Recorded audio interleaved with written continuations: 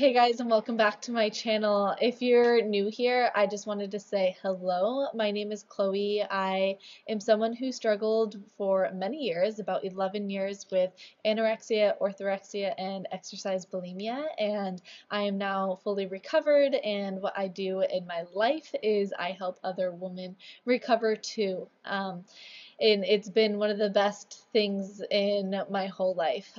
So I make these videos to hopefully be inspiration for you guys to continue on the path of recovery. These type of videos is what helped me so much in my recovery. Seeing other women who have been through it and being like, okay, if they say that I, it's great and like they love their life now, like okay, I can do it too. So today I just wanted to share with you guys some little inspiration here. If you're getting sort of blocked in your recovery, I'm someone who stayed in quasi recovery for many, many years without making that full push to go into full recovery. And I really regret it because I'm sitting here now fully recovered and I just want to look at you in the eyes and say it is 100% worth it.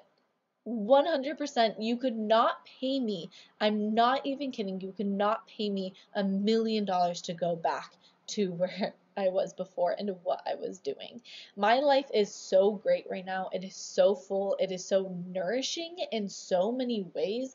Nourishing with the things that I do with my friends, with good food, but nourishing in this sort of new energy of being, which is way more relaxed, nourishing the fact that I get good sleep, like everything in my life. I'm not saying my life is like bright and perfect, but I'm just saying going back to that dark place of being in my eating disorder is not something that I want to do now that I'm recovered. And I understand your fears right now, and I was there. I really, really get it, and I understand, but I just want to tell you, and hopefully this helps someone. I just want to tell you that it's worth running into those fears to get to be recovered. It really, really is. I promise you. The weight gain seems absolutely just insanely frightening right now, and it seems like, oh my gosh, I can't gain weight. I can't, I can't allow myself to do that. And I know it seems so scary, but trust me, I promise you, it is scary to you because you are in your eating disorder mindset. But once you get into a healthy mindset, once you get out of energy deficiency, all of a sudden gaining weight is not so freaking scary. Like now it's just like, oh, okay, whatever. Like there's so much pressure that you're putting on yourself right now to look a certain way, to eat a certain way, to exercise a certain way. And once you start just step by step, um, undoing all of these behaviors and attachments that you have, all of a sudden you go, oh, this isn't that big of a deal. And you gain weight and you realize that you also gained a life. You gained deeper connections with other people. You gained food freedom. You gained your period. If you lost your period, you gained a sense of being grounded and secure and happy. And you gain, vitality, you gain sex drive, you get your sex drive back, you get your thick hair back, you get like there's so many things that come back to you when you get out of energy deficiency and when you let go of your eating disorder, that trust me, all these things are so great that it is not worth just staying a certain size or sticking to a certain dietary regime. It's not worth it. Despite the fact that I am many, many, many pounds heavier than I was before, I am so much more confident. I honestly think that I have such a different beauty about me now that I am in my full, like, womanly body. For me, my eating disorder took me into a really, really low, dangerous body weight, and I was so skinny and emaciated, and my bones were sticking out, my collarbones, my ribs, and I had zero boobs, and my butt was flat, and it hurt to sit on it, and um, I was always like on the verge of fainting. I was always so dizzy. No duh, I wasn't eating. Of course I was. But I was just so frail and so insecure, and I didn't want people looking at my body, and it was just very like I was trying to just like hide all the time. And then I recovered and I was like, hello, my name is Chloe. Nice to meet you guys. Like, I was just so vibrant and happy, and people could see it. So many people who had no idea about my journey with food and all of that, and who knew about my recovery journey and everything. So many random people would look at me and be like, you look so different right now. Like, you look so happy. This is such a new Chloe. Like, I had some people do sort of this like freak out experience, sort of like, oh my gosh, like, who is this person? Like, you're so different and this is amazing. And I had friends tell me, they're like, I didn't want to tell you before, but like, I hated eating lunch with you. Like, I did not ever want to eat with you because it was painful to try and watch you eat. It was painful to, you're so slowly just taking little bites. You're leaving half of the food there. You're being so picky about the food menu. Can you take the oil off? Can you make that no sugar? Can you go no meat? Can you add tofu? Can you? And they're like, oh my gosh, I was like, I couldn't handle it. But they're like, now that you're recovered, like, you're so fun to hang out with, and you're so fun to go to lunch with. And like, I hope you guys see in my face right now just like how vibrant I am. I am so much happier, and I'll try and put up a picture. Like, you can see I was so gaunt. Like, I literally was like, I had no like life in my face, and my eyes were sunken in, and there was a disconnect with my eyes. I could feel it. Like, I could feel that I just wasn't able to actually connect with someone. And it's because my head was just so off in la la land. I was constantly thinking about calories and macros and fat grams and how much I exercise, how much I need to exercise tomorrow. Like, is someone going to offer me food? Then I shouldn't go there because they're going to offer me food, and that's going to be scary. So I should say that I had to go make a stop somewhere else before I could get there before they ate. It was just like, oh my gosh.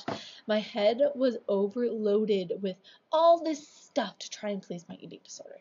And now that I don't have an eating disorder to please, it's like I can just be a human being.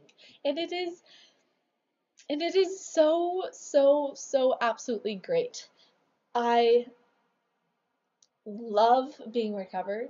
I love the fact that I eat dinner with my family every single night, and I could not care less what is on my plate. I'm there for the experience of eating with my family. I'm there to commune with others, to share about our day, to enjoy good food together. It saddens me that I missed out on so many of these family dinners. It really does, because they're such a precious thing to me now. Like, I couldn't imagine just sitting in my room eating by myself anymore. Like, that's just, it's not fun, and it's not healthy. If you're wanting to be healthy, wow, healthy is having a good community, a great support group. Healthy is being able to enjoy a meal with other people. Like, these are essential things that are so nourishing to our lives. But in eating disorders, we just completely cut it off. And what's funny is oftentimes we cut it off because we are on the quest for a happy, healthy life. And we're like, no, well, I have to stick to this strict keto, no carb, no sugar, no meat, no anything diet because I want to be healthy and strong. But it's like, okay, but in the meantime, you're socially isolating yourself, and you're not, getting that beautiful, nourishing aspect of life that comes from being close to others. And so let's see what that does to your longevity. Like, when we look at the blue zones, the Okinawans, for example, are one of the longest lived people in the world. And one of the traits that all of these blue zones, these places, have in common is the fact that they all have very strong community ties.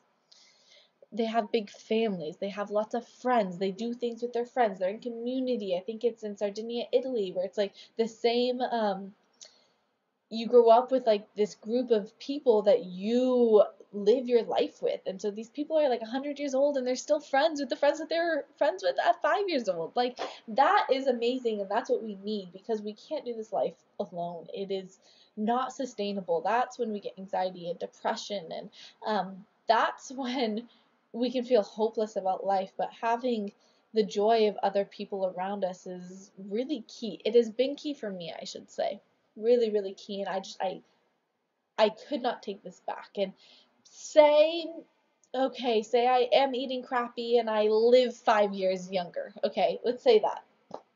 I will take this beautiful, say, 85 years that I have of just enjoying my life and traveling and adventuring and thinking about bigger and grander things than just my body and how much I ate. Um, Going out to dinner and doing potlucks and relaxing and all this good stuff that comes with recovery. Like, I will take those 85 years over 90 or 95 years of straight rigid diet and rigid exercise routine and not being able to travel because I don't know what's going to be like over there regarding food and all of that, and not having close relationships with people because I can't even do this thing called eating, which every single human being does, and that's what we bond over. Like, I would easily say no to those extra 10 years if that's what I meant. And again, keep in mind that I'm not just someone who has no idea what you're going through right now and has none of the fears that you have right now. Um, I had all of those. And I was exactly where you are right now. Not exactly, everyone's different, but I was in a similar place to you right now. And I'm sharing with you that once you get to this recovered place, once you neurally rewire and you nutritionally rehabilitate your body, all of a sudden, all these things that are super scary to you are not scary at all. I don't fear food anymore. I don't fear skipping a workout. Like, it's just all silliness to me now. And my life is so much better now that my eating disorder is past me. So this was a really long video, but I want to start making things that aren't so like structured. I don't think I was ever too structured, but this is real life right here, okay? I'm in my like sweats. I'm just in my office and I just felt inspired to help you guys along this path and to know that it takes little baby steps. So look at your life every day and be like, what can I do better tomorrow? Can I eat a fear food tomorrow? Can I go to a restaurant and have someone else pick out what I'm going to eat? My pen's like flying everywhere. Um, can I skip one day of exercising? Can I switch my hot yoga class to a regular yoga class? Like, what are these small things that you can do that will, I promise you, lead you to freedom? Because when you're in this quasi recovery place, you're not experiencing any of the benefits of full recovery. Quasi recovery really just means, hey, I'm in a place where I maybe have gained a couple pounds and I eat a little bit more. But I still have all the anxiety, the fears, all the negative ailments and symptoms of an eating disorder. And I'm still doing sometimes irreparable damage to my organs and to my fertility and all this stuff. So don't stay in quasi recovery. Get to that place where you're fully recovered. You have a monthly menstrual cycle. You're at a normal BMI. And I don't mean the like very end at like 18, okay, BMI. I'm talking about like you're a normal human being. You're not like a 22 BMI or something like that, okay? I'm not all for sticking to numbers, but hopefully you're just like getting the idea here. Don't try and just like barely recover. Just like freaking go the whole 10 yards. Like, let's recover. Let's get this over with, and then we can enjoy our life. All right, this really is longer than I wanted. If you have any questions, of course, you can always email me. You can follow me on Instagram at flowwithchloe. I'm there every single day.